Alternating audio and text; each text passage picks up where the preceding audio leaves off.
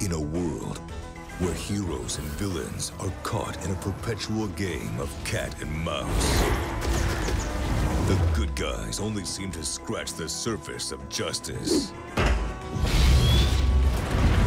Filmmakers were tasked with finding the most acclaimed Cats member to become an unlikely hero with the power to move mountains.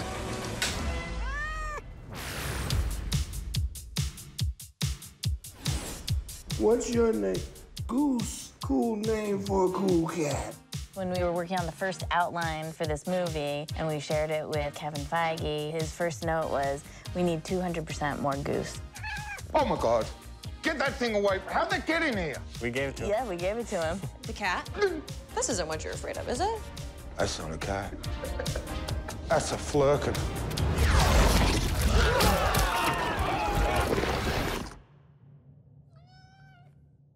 Okay. Good kitty. In casting Marvel's most ambitious role yet, filmmakers had to endure countless hours of cuddles, nuzzles, and possible allergy attacks.